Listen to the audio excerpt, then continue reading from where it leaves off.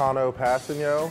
I'm a senior at Villanova University, defensive end, and this is my game day.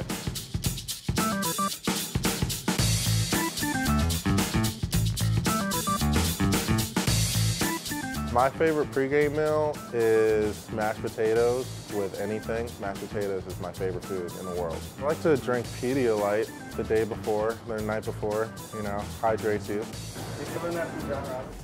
Before every game, I actually have a little jar of ice cream, Pringles, and Pedialyte, which my teammates are just so confused about. We actually all did it. I was his roommate last year. My position, defensive end, it kind of chose me. My first position ever was safety. We had like 15 guys, I think, on our team, so I had to play. And safety was the first position. It kind of got me into liking to hit people. And then I just kind of grew more and kind of just molded into a defensive end.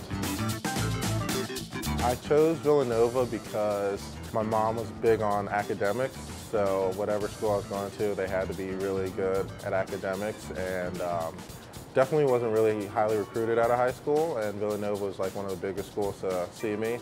And once I came here, once I visited here, I loved it. It had such a great atmosphere. The whole staff is just really family-oriented. He's just a really good guy.